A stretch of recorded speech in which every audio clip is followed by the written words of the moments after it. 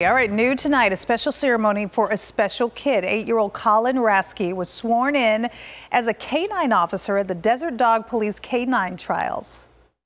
Here. Hi. Colin has been fighting brain cancer. He's been in and out of chemo and radiation for the past 2 years. He even had a brain surgery and he relapsed earlier this year, needs more treatment now. So the K-9 officers wanted to do something special for him.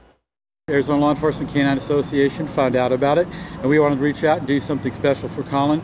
And this is actually going to become an annual event. Henceforth, we're going to reach out, find a child having a rough time of it, and it'll be from here on known as Colin's K-9 Dream Day. That is so awesome. If you want to help Colin and his family, we have put a link up to his GoFundMe page. It's on our website right now, azfamily.com.